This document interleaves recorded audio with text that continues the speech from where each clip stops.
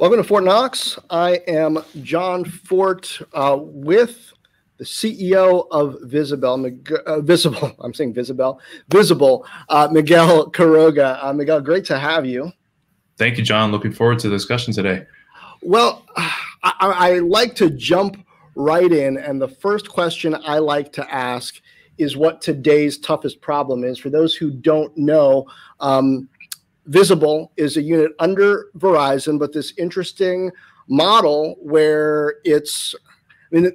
there's prepaid cellular in the wireless business, but this is all digital. So you have your whole customer experience inside an app. You pay within the app. You can pay using PayPal or Venmo. Very kind of interesting, forward thinking. But anyway, during this time where we've been wrestling with so much with the pandemic, with all kinds of other issues, starting off 2021, what's the biggest challenge you're facing? It's a great question, John. I think, just like you said, we really are fundamentally a direct-to-consumer e-commerce business, and we're thinking about our mission as a way to fundamentally change the way consumers get paid for and manage their wireless service experience. It's a critical category and particularly essential like a moment in time like now. And I think we perhaps never realized how important that human connection was when we went through last year. And when we think about the year ahead, the path for us, particularly as we continue to scale and grow the business, is simplicity in this category, I think, is often misunderstood and perhaps not done correctly. It's not an accident when you think about yourself as a consumer and your experience with dealing with the broader telco industry.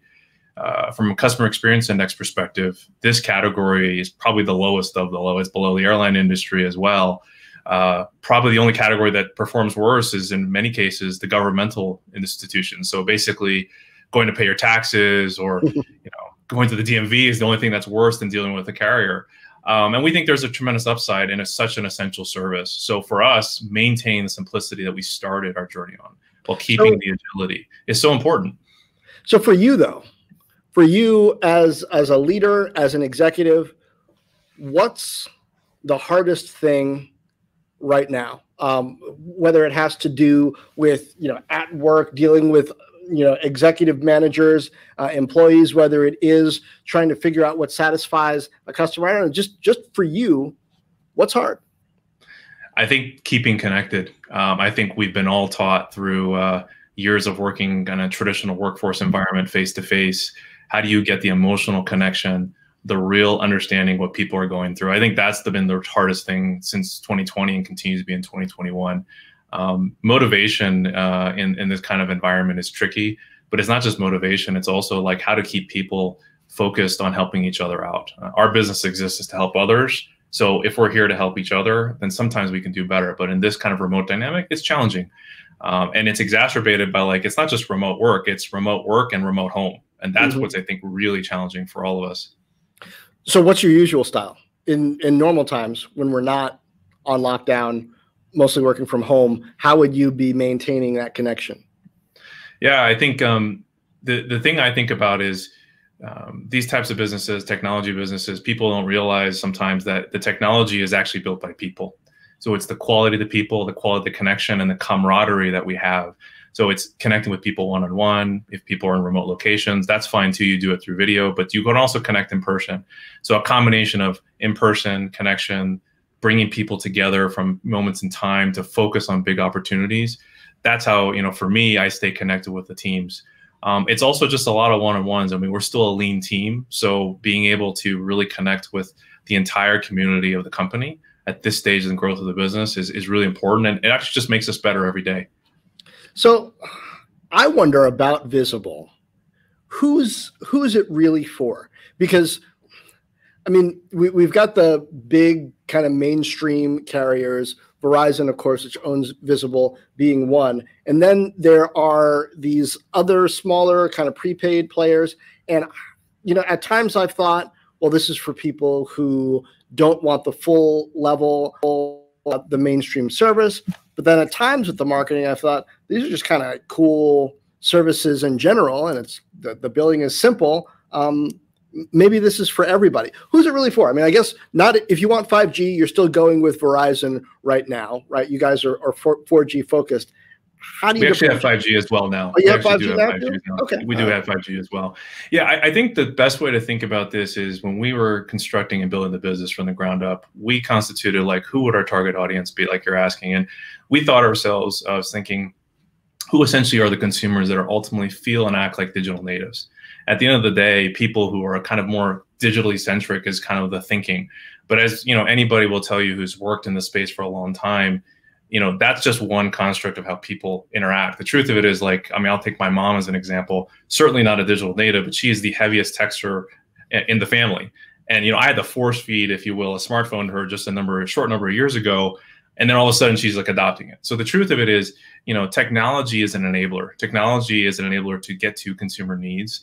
And so in many ways, while we have certainly targeted an audience that tends to skew a little bit younger, we're getting consumers from all ages and demographics, because ultimately what they're looking for is simple, easy to use, transparent experience, and something that doesn't require a spreadsheet to figure out what you're trying to do when you're purchasing a phone service. So I love that, but I wonder, why isn't more of what Visible does just naturally integrated as a tier or type of the mainstream wireless service? Like the ease of payment, all that stuff. I love that. The simplicity in the bill, that's great. Like if it's possible to do, then why isn't it the standard? I think about it in two ways. Businesses like some of these larger carriers, they've been going at it for decades. They have infrastructure, they have plans, they have processes, and many of them, like any large business, is going through massive digital transformation. So there's like two paths to innovation, I think, here. One is the transform from within, and there's another to transform adjacently. We're transforming adjacently. That's essentially what Visible is like. So, you know, I think about the paradigm of software oftentimes is sometimes it's easier to start over from a blank sheet of paper, get the basics right, and scale from there. You know, and then there's opportunity sometimes to take something that's in motion and then transform and optimize. We're taking the former approach. Let's start from a blank sheet of paper and see what we can do and how quickly we can innovate and help a consumer. Huh. Okay, so this is kind of that classic skunkworks project in a way, where it's like, well, what if we were to start over as Verizon and do some really innovative things? Well, let's do a startup inside of our company. Yeah, that's probably a good way to think about it. And, you know, I would say it's neither a pure startup, because clearly getting the financial backing of a business like Verizon, but the mechanics, the thinking, the talent, the approach, the mindset is much closer to what you see in one of the modern tech companies who are more recently entering the market. And I think there's a lot of advantages to basically thinking, how do you straddle both sides, both at scale and both in an agility and nimble perspective? You've been in the telecommunications business for a long time, so I want to get some of the lead up to that and start to talk about just how you got to the point where you're leading this company. But I like to start way, way back, like at the beginning. Tell me about, where were you born? Tell me about like your parents, your household, any siblings? Yeah, absolutely. So, yeah, I was born here in the U.S. I spent a lot of time in my early formative years moving around, a little time abroad even. My parents actually, you know, I think my dad was an immigrant. He was actually from Bolivia. He was an engineer, and they met, excuse me, and they met in California at one point in time in life. And my mom was actually, she's Chinese descent, but she was actually born here in the U.S. and she was an English teacher. And so in many ways, I think they formed a lot of my kind of thinking, because you have like kind of the arts and the science from day one, if you will. How did they meet? They actually met in Berkeley. Actually, they were basically both going to school there, and so they crossed paths, and then here we go. How long had your dad been in the area in Berkeley when that connection happened? That's a pretty insightful question. Well, the story goes that his English was still in progress, so therefore that was the insight to how to say hello to my mom. So that's the story. So your dad must be a good-looking guy, right? Well, I'd like to say he was both good-looking and hardworking and never quit. So that's kind of the mindset he brings to the table. Nice. So, but you is the family in Berkeley for a while? Like where's the moving around come in? Yeah, the moving come around for my dad, his background in engineering. He was working a lot in a lot of different places around the U.S. and a little bit overseas for a time, especially early on when we were young. But eventually, we settled down in Texas. That's where I spent most of my formative years. And I think that experience of kind of moving around a bit, even though I didn't remember it, is kind of our ethos of what we saw. And then kind of settling down in Texas is kind of where I grew up for most of my childhood. Huh. What part of Texas? Kind of the Dallas-Fort Worth area, outside of Dallas-Fort Worth. All right. Now, and tell me, I might have missed it. You're saying they're siblings? Oh, yeah, sorry. There was also a sister. You did ask that as well. Okay. Older, younger?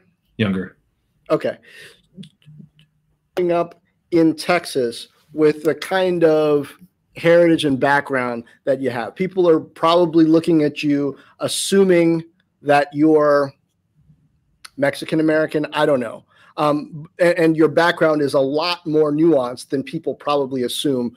What's your sense of identity? And given that you're moving around a lot, how grounded do you feel? Yeah, it's an interesting experience growing up in that type of environment. Felt very grounded. I think at the same time also searching for other people that felt like what I was experiencing in my own life. And truth be told, there's just not that many Bolivian Chinese running around, so there's very few I've met. But that's okay. And I think that what it gave me though is perspective, because what I think I learned from that experience was everyone's got something to offer, and if you really pay attention, you can learn so much. And I think that's what I enjoyed about growing up where I grew up. The people I got to know, it was great communities, and it was just a really great experience. What were you into as a kid? Soccer and music. Those were my two things. Is the soccer, is that Bolivian influence there, or is it just was soccer big in Texas at the time? No, soccer was actually pretty big in Texas. I mean, look, it's football. It's football at the time. You love football as well, but soccer was a growing thing in Texas at that time also. But definitely my dad's influence. I mean, it's something we enjoyed doing and watching together. It was really a fun time. And where do you go to high school? What's the makeup of the high school like? What's your focus? Is it math and science? Is it engineering? It's funny. I would say not so much the technical side. I mean, I was always exposed to it as a kid. I remember often my dad telling me, like, when he was trying to help me with math homework, he was like, you got to get good at the math. And I'm like, why? He's like, well, in my business, if I do it wrong, the bridge falls down. And I'm like, well, that's pretty dramatic, But then I wasn't just getting on that side. Like my mom, because she was an English teacher and, word processors were just kind of coming into vogue. When she realized I could do spell check, she's like, you're absolutely not using that to write your essay. It is not going to happen because you're not going to learn how to spell. So I think for me, it was more the exposure. It was a great school experience. My mom being a school teacher, of course, was a part of that, I think. And then it just, I think getting access to that particular environment, getting to do so many different things, particularly in the arts as well as the sciences, just gave me a broad exposure. That was exciting, but it wasn't as technical for sure. So what did you think, I guess, when you're going to University of Texas at Dallas? Do you go in thinking, I'm going to do computer science, or did you go in just not knowing? Did not go in knowing. I think to be honest, I actually started as a chemical major. And after about one class, I decided that biochem was not something I wanted to spend the next 4 years thinking about, and quickly exited to the next thing I knew, which is, something to do with computer science. Because I'd spent time doing things in computers since a very young age. My dad had exposed me to that, but it was never like the thing. And so I think that was something that, I guess in hindsight, that was a fortuitous opportunity to shift to things. And that's kind of how I shifted into the computer science world. What were you thinking computer science would turn into at the time? Back then, we were in college at right around the same time. Yeah. The web browser just became a thing in 1994 when we were freshmen. Like Windows 3.1 was the hot new technology and whatnot. Computer science was not quite as mainstream and the path to riches. Yeah, I honestly, I don't think had context for what technology could offer. It was just more, I think, an interest. And it was kind of a pastime, I think, like anything else. And I still remember that dial-up tone like it was yesterday. We were trying to do schoolwork back then. And even it's not that long ago, right? But I don't think I had perspective. The exposure there was different. It was more learning the basics around certain things. I think as I got an early exposure because I was actually interning while I was still going to school and working part-time. That's where I started to see the value of what technology could potentially offer, and where technology was not the end game. It was like, enabler towards making things happen. Interning where? I was actually interning in a couple different telco companies at the time, and one of the original kind of predecessors of Verizon, before it became a conglomerate between Bell Atlantic and GT. Why telco? Well, so the Dallas-Fort Worth area was a huge telco market at the time. I mean, like literally you could like stumble outside of the streets of the Dallas-Fort Worth area and just like anywhere you turn, you're walking into a telco, because it was like the mecca of telco at the time, and continues to be strong in that space. But I think that's one of the reasons that it was an opportunity there. I got an internship or two at a couple of jobs, and I was like, wow, this is fun. I could earn a little bit of money, continue to pursue some other things on the side as well. As you're going through college, having experience, getting older, how does that affect your view of your cultural identity, and how that plays into both your social interactions and what you want to do in life?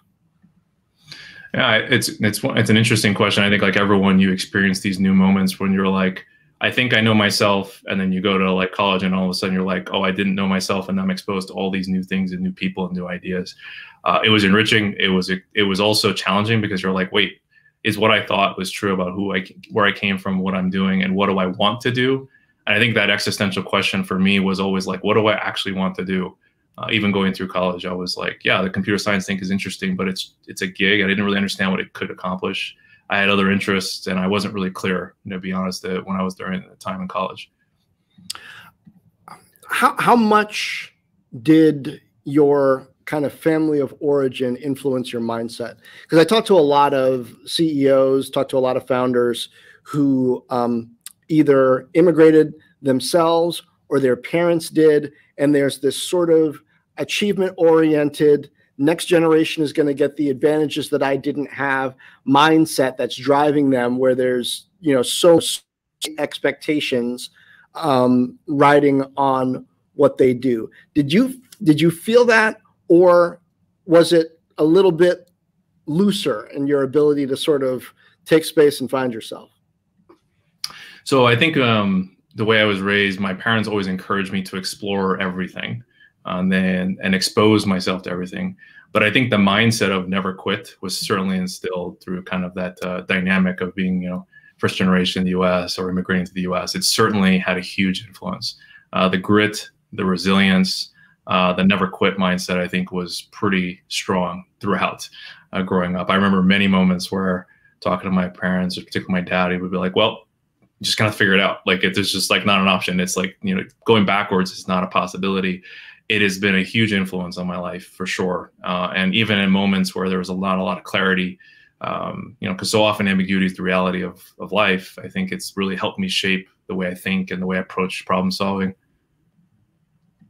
Talk to me about music and playing instrument. Where does that come in?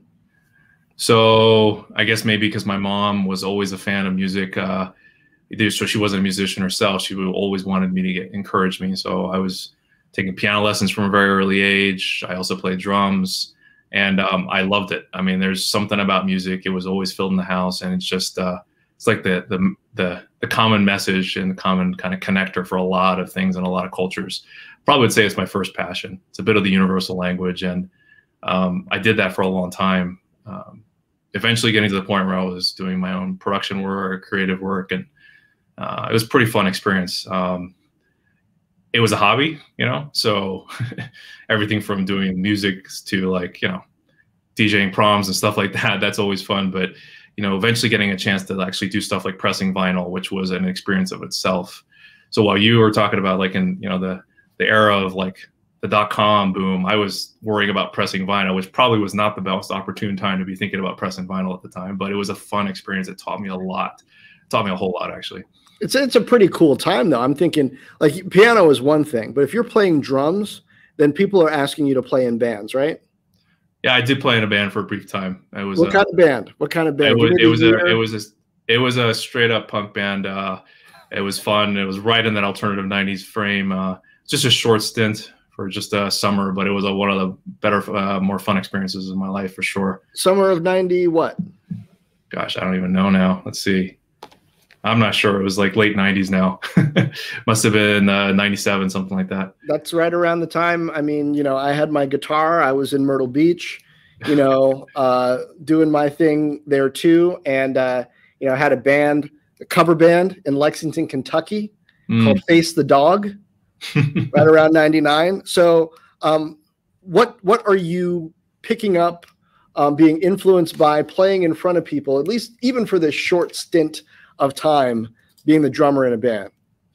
Well, the drummer in the band was one thing. I think definitely just the collaboration aspect. I mean, I think you're connecting. I mean, I think sometimes people don't realize music is, there's certainly the genius aspect of the people who are truly in that category, but it's about camaraderie and it's about that process.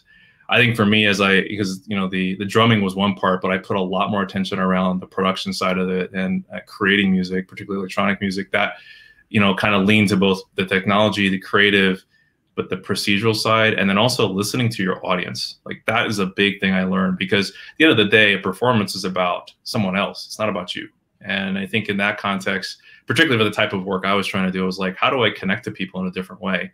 How do I use this art form to like kind of find more interesting things to say and talk about? Maybe similar to some of the stuff you were doing as well. Well, what were you trying to do? Because, a lot of times I was just trying to get a date. I got an acoustic guitar. I mean, it wasn't that complicated. Just trying to jam out with friends. What's your vision here? At that time, my vision was just like, hey, I have something to say. I want to put it on some sort of release or something, and can I put it out into the world and just see what happens, and just hear it out there. And that process of kind of like putting product out, even though I didn't know that's what it was, taught me a whole lot about how to think about releasing and getting it wrong, and sometimes getting it right. So I think that was the objective, was just to get some ideas out there and just share it with people. Tell me about getting it wrong and getting it right. How did that play out in your case? Well, I mean, this is getting super technical in the weeds, but if you're taking a piece of vinyl and you could do what's called a dub plate, and you can actually take the dub plate and essentially, which is just like a test copy of a piece of record, that dub plate has too much bass. It's too heavy on the bass. You put that thing on a record turntable, it flips, and basically the record's unplayable. So you can imagine handing a record, which you spent a lot of money on because it's a one-off, to a DJ, and then the thing just goes, and it's just like the entire room of many hundred or 1,000 people stop, and then it's very challenging. So there's moments about getting like it wrong, and that's both technical and right in your face of like, hey, that didn't work the way it was supposed to. And did your band break up, or did something else happen? Sounds like a short period of time. No, it was something that I chose, that it was like a hobby, but I realized it wasn't really going to be for me for the long term. And, some of the people I worked with continued in the industry and continued to do their own thing. But it just became a passion that helped influence kind of the next stage of things I was doing around more the engineering side of things and other things around the business world. What is music to you now? Is it something that you go back to reflect? Is it, I mean, for me, it always was. I mean, in just about trying to pick up girls. For me, it was about songwriting. It was about this kind of alchemy where you could take something like pain and turn it into something good, turn it into something beautiful, that other people could experience, could appreciate. And so through like alienating times, difficult experiences, feeling isolated at times, in college, I was in rural Indiana, oftentimes doing internships in places like, Lexington, Kentucky, or, Myrtle Beach, South Carolina. It's something that sustained me. What is it for you? I think you said it very well, that I think it's a bit of a moment of solace. You can create, this moment between something you've created, the words, the emotions, and turning it into a kind of a reflection. I think in many ways it was a way to kind of get the feelings out and into putting it and immortalizing it, and then also just packaging up and moving on somewhat. For now, I think for me, it's a bit of the language. I think it's inspiring. I think it's kind of the essence. I mean, it's something that literally is the universal language. You look at any culture, there's so many similarities between different types of music. And I think it's always been something that I feel is a way to connect with others and a way to kind kind of inspire myself in a moment of both of solace or a moment of, hey, when I get fired up to do something. So are you passing that along to anybody? Well, definitely. Certainly my little one, she's far too little to actually know, but she certainly thinks she's, anytime I get anywhere near that something looks remotely like a speaker, she's demanding to hear a little bit of music. So we'll see what happens. It's a long way to go. Love that. Yeah, I've got 2 boys, and both of them are playing piano right now, and I try to keep that going. Now, I like to ask about an experience that I call Death Valley, lowest point. Has there been a time in your life or career where you thought what you were going through was so difficult, so jarring, that it yanked the rug out from under you? You thought maybe this entire plan that I've had, this direction that I've been taking, is wrong, or has to be rethought. Has anything like that happened to you? Yeah, absolutely. I think about an early moment in my career where, up until then, things have been smooth, continual growth, continual opportunities to really make things happen. This is something that, I realized. So I was working on essentially a new concept, not too indifferent than what I've been doing today at Visible, but a much smaller scale. And that concept was something I'd sold, something I'd gotten people behind. And eventually then it turned into one of the worst experiences, because I was basically then asked to completely shut down something that was my vision and a concept that I believed in, not just me, but a lot of people. So while it was in the context of a larger kind of business, it felt not unlike losing your primary investor crew all at one time in like a 24-hour window and letting everyone have to walk out the door. It was pretty groundbreaking and kind of broke me open a bit, because I realized I was like, what could I have done differently to not achieve this outcome when I still believe in the spirit of what I was trying to do? It taught me a lot. It taught me a lot about how to the principles of just alignment and connection and making sure there's continuity, and also taught me that sometimes you just can't control the outcome, and you just got to pick up and keep going, and then make sure that the lessons you learn from that prior experience you can forward apply. But it took a while. It took a while to really kind of rethink that and understand what really happened. So was this a pressing the vinyl wrong situation? Or no, this was a business situation. This was a business situation. Yeah. But were you and the team building it wrong, or was it just either the wrong time or the powers that be made the wrong call? It was the wrong time, perhaps a little bit too early on the innovation curve, a little bit too aggressive. I think that also the priorities of what really mattered, this just basically just fell below the line of what was the most important thing for that window of time. And those two things combined for any sort of major investment can unfortunately be a very problematic situation if you want to keep that investment going. Well, it sounds like you've got it at arm's length now, but at the time, did it feel personal? Did it feel like absolutely it reflected on either your ability, your potential? Tell me how you worked through that. Yeah, I think anyone who's invested in something, if they don't see it personally, I think, it's doing yourself a disservice a bit. Sometimes that self-reflection was like, yeah, it feels personal. Yeah, with distance, you can say like, well, it probably wasn't really personal. It was circumstantial. There's always some aspect though of like, you have to take ownership. And I think at the end of the day, I still look back at that moment and say, yeah, there was probably a couple of things. Would it have flipped the script? Maybe, maybe not. But I'll know that next time I could try a couple more things. Because I don't know, maybe it's a bit of my mindset of how I grew up, but I'm like, there's always another way. And so I'm kind of like, yeah, that didn't work out, but I'm sure I probably could have fixed it if I tried something else. And so like that what? learning process, you just perhaps getting the right kind of alignment, if you will, or the right focus, or perhaps finding the one thing that's something, you realize that the consumer actually needs that is just too compelling to say no to. And I think that last insight is kind of the most important thing, is to say, look, at the end of the day, sometimes you just have to have something happen. As long as that's part of your pipeline, your roadmap, oftentimes it's the most important thing and it gets done. We're kind of abstract now. How much can you tell me about what this was? Because now I got all kinds of questions like, do we see it reflected in any services or customer demand now? Let's see here. Probably not. It was probably one of these more kind of transformative moments from behind the scenes. Needless to say, I think some of the ideas stayed true, which I was pleased to see. Like, it didn't completely die in the vine, but it was more about the approach and the execution, the timing. So it's good to see that some of it still survived. So how do you now go about testing for, looking for that customer alignment that maybe wasn't a fit on that project, but that, you know, if you had it to do over again, you think that's one of the things you might think back for? Yeah, I think these products in the technology industry so often are perceived as just like there's this thing and you use it, but the reality is you have to like know that there's humans on either end. There's the humans that are building it, and there's the humans that are using it.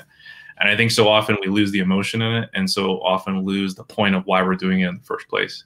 And so I think that alignment aspect of like really get that feedback loop tight. Every component of our business, you know, whether it's the work we're doing at Visible or prior generations of things I've done, is how close can you get to your customer? And also how close can you get to the people that really matter? You know, if I think about, you know, in a corporate environment, oftentimes the people who are part of the corporate hierarchy, they're essentially your investors. They're the people that essentially are driving and putting the investment behind the work we do in any sort of these dynamics. You know, Visible is just one example of that. So I think in many ways, that's how I think about it, is making sure you're staying close to the consumer, close to your stakeholders about what, you know, what the vision and the goals are, and constantly optimizing. There's really just no way out. It's just rigor and operational discipline.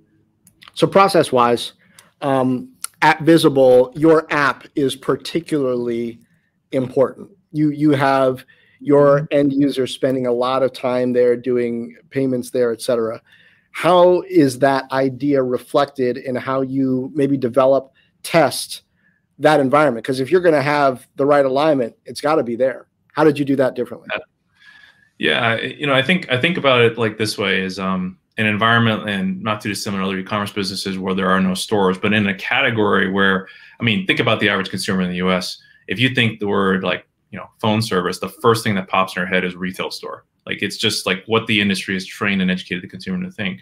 We're trying to re-educate the consumer and say there's another way, and perhaps a smoother way to do things in a different way. And this is what we essentially did, is when we structured the team, the way we thought about the customer-centric approach to building. We thought about how we developed the right type of resources and talent. Because remember, we're growing this from scratch of product design and engineering, that ecosystem, but also for a business like us in a crowded marketplace, how powerful the brand can be to really kind of authenticate and kind of accelerate people's understanding of what the value proposition we're providing. So it's the mix of the technology components with the creative that I think really make things compelling for us in the Visible context.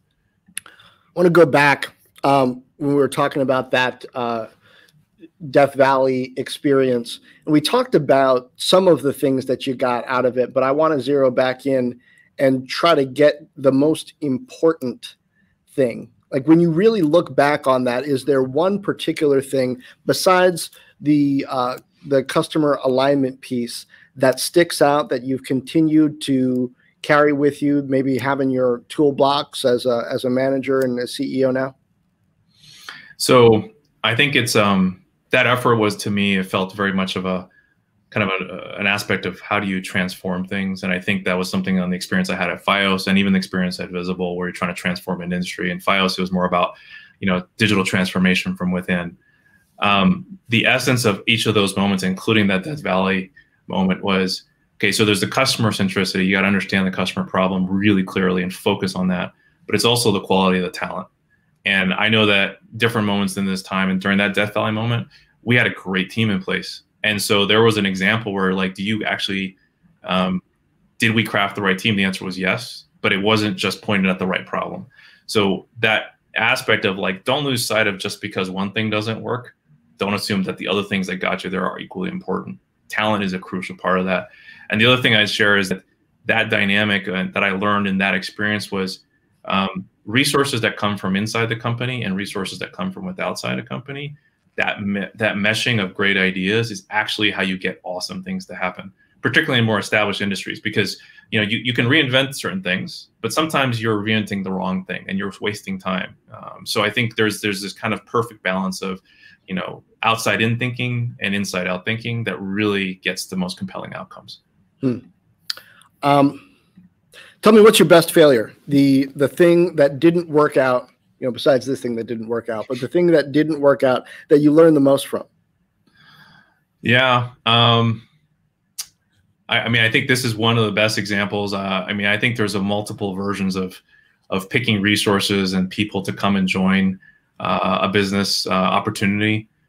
Early on, I remember picking a candidate in one of my first kind of pretty big hires, and it didn't quite work out. And I realized two things. Number one, there was nothing wrong with the decision to pick the person. It just sometimes doesn't work. And, there was things I could have picked up on, but how fast can you act to resolve it? Because it's neither good for the candidate or for the resource here. And I think that's such an important thing, is that teams evolve, businesses evolve. It's not just about the people, but it's about the combination of the team, and it has to work together.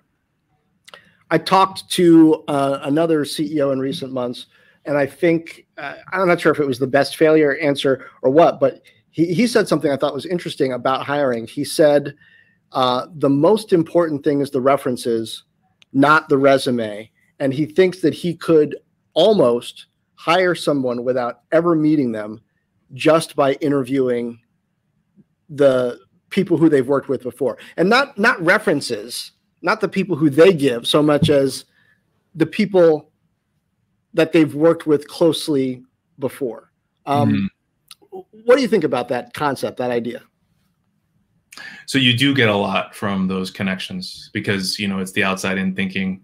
But there's also no substitute from actually connecting with somebody who you actually need to collaborate with. I think that component of it is super important, but I do think there's real value to that. Now, there's always kind of bias issue of like, just because you meet someone means you have no idea if they're going to work out for you. So I think there's that component, but I don't know about you, but like, I think, sitting down with someone, even if it is virtually like this in this environment, it's so powerful to just understand, is there a real connection? Because I think at the end of the day, we're spending more of our time in a work environment than we are with our families. So you want to make sure that there's real connection and real affinity to try to get things done together. So what do you think is going to happen when things open back up, Lord willing, later this year, if we figure out these vaccine distribution logistics and can work through the population? What happens to work from home, travel? Yeah, for the work from home, I think it's interesting for Visible, because we were already pretty young and early in our business. We basically made a choice to become much more of a focused remote work environment. We actually shut down our offices during the COVID window, and it's working for us. And I think it's something we're going to continue. But I think the reality is connecting live is something that's important. You just can't afford not to do that. But it's how you do it. Do you have to be in the office every single day facing each other? No. But you might want to be in a situation where, particularly on certain opportunities or unique builds or certain efforts, you want to be connected. And so I think there's an opportunity to do a little of both. I think back to your travel question, John, that remains to be seen. I mean, I think there's a spectrum of all the different variations, but I would suggest that in many ways, this kind of experience of being remote has kind of leveled the playing field a bit. So often I could imagine, where if I was managing a team and there are multiple locations, then no one has direct access to me as the leader. That could be both good and bad. But then you also want to make sure you don't disenfranchise people who have a little bit closer geographic connection. So I think travel all of a sudden becomes like, it's particularly in the work context, yeah, it's super important. We want to get face-to-face, but it's not the only thing that will enable things to make progress. There's other ways to go forward, making remote work successful. Tell me more about how you think this experience is going to change the way you manage. I mean, when we have the option to see people in person, in some cases we're going to pick it. But I guess to connect with people remotely, I don't know. What do you think is going to change about the way you do what you do? I think for me, I was fortunate enough to have an experience where I was managing a pretty large team globally in over 10 or 15 different sites, both here in the US and overseas. And I found that what's important is actually the point you just said, which is connection. You actually need to spend the time to get one-on-one quality time to get to connect to the people that actually matter in your business. And those are your employees. So I think for me, what's changing is to ensure that not only am I doing it, but my team is doing it. I've seen this happen in so many different environments where like two people are arguing each other over email, and you look over and you're like, they literally sit next to each other, and you're like, wait a minute, what's going on? And it has nothing to do with how close you are. It's everything to do with, do we have the kind of common understanding, kind of the social contract and how to do business? And I think that's what I really think we have to emphasize in this kind of remote environment. My style, I think what I do realize is we have to connect at a much more personal level, even than you used to before. Like the hallway conversation, you have to be almost like formalize the informal, which is kind of weird, but it actually helps me think about how to ensure that people don't get left behind, because it's the people who often are not as comfortable talking up, you want to make sure that you're hearing from them as well. Tell me about the past year and your growth rates. What have you seen? How is Visible positioned for the rest of 2021? Yeah. So it's interesting, this, the category of, telcos, obviously it's an essential service. So it's pretty obvious that that's important. And we happen to be kind of future-proof in that. I mean, I kind of think about it in some kind of way. It's like we always kind of imagined our kind of North Star is like, hey, we're the future of what wireless service should be. And all of a sudden, like the future fast forwarded and like it's really right now. Touchless experience is really important. And so I think in many ways, we were pretty happy with how we were able to kind of navigate the last year. The growth rates were very strong, very healthy. We were continuing to connect and help people in need, because ultimately that's what we think our service is about, is like, creating that type of human connection in a very seamless way. It poises us, for the year ahead. We think, look, like you said, like it's not like the pandemic is over, right? It's still in progress, and we still think we're here to help and continue to grow. As we continue to connect with our consumers and members, they can clearly see the value we're offering, and they really value the experience we provide. So we're really excited and really bullish about the year ahead. Well, I think that's a great note where we can wrap things up. Miguel, it's been great hearing about what you're working on at Visible, and how you got to this point after so many kind of rich and varied experiences in the telecom industry. Thanks, John. Really appreciate the time.